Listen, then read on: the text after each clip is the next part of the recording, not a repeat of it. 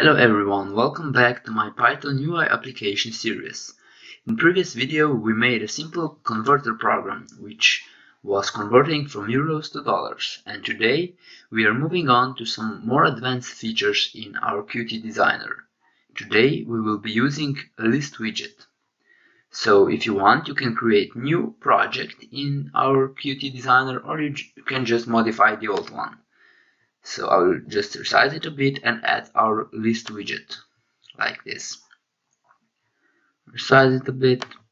Okay. Then I will remove line edit and change the position of button and line edit. Make sure again that you remember the name of your widgets in our new program. Save it and go to your Python code. You can delete the old one and the function. You have to keep our imports and import of design. So what we want to do, we want to add item from this line edit to our list widget. So we basically will be making a shopping list. So we need to add item to our list widget when our button is clicked. So first we need to add a signal for our button. So dlg dot the name of our button, push button add item, then dot clicked. So when our button is clicked, connect it to method or function which will be called add item. You can name it whatever you want. Okay, so let's declare it right here. Okay, so in this function we need to add item to our list widget. So dlg again dot list widget dot add item, and here the text we want to add to our list widget. So text will be the text inside this line edit. So dlg dot line edit item for me dot text, like this. Okay, let's try it if it works. F5. Okay, let's type some items. Okay, apple.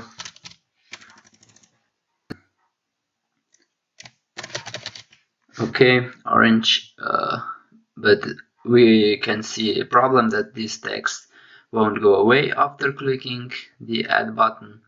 So this is one mistake we have to fix. And also if we leave that empty and add it, for now you can't see it, but if I add enough items, you will see that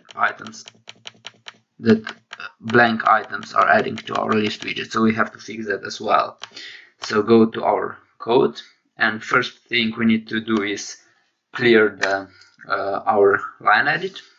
So we can copy this code here, Ctrl C, and paste it right here, and change this to set text and to empty string, of course. And then we have to check if our line edit is empty, and if it is, we won't add item to our list widget. So at the start of our function we have to type if statement. So if our line edits text, so I can just copy this, okay, and it equals to empty string, like this. Then do nothing else, add item. So the better way is to type if not dlg line edit text is equal to empty string, then add item and set text to empty string, like this. Okay, we can try if it works. F5 for run. Okay, so again we can add some items.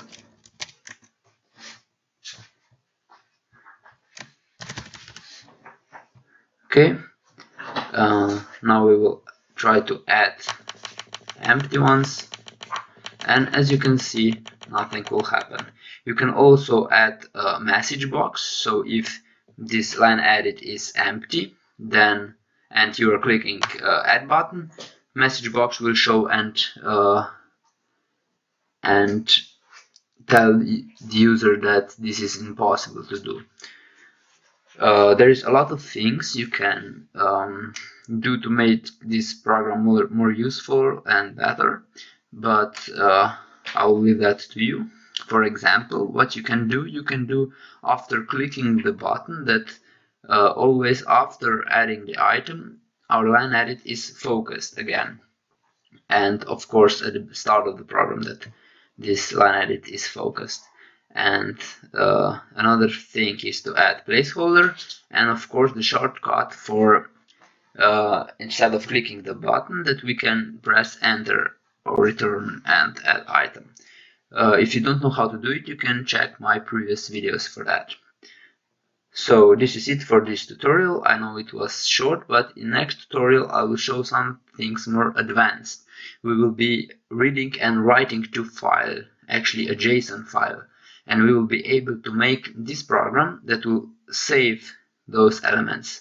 So if you can see now, if I close the program and run it again, those items are not saved. So this we'll be making in next video.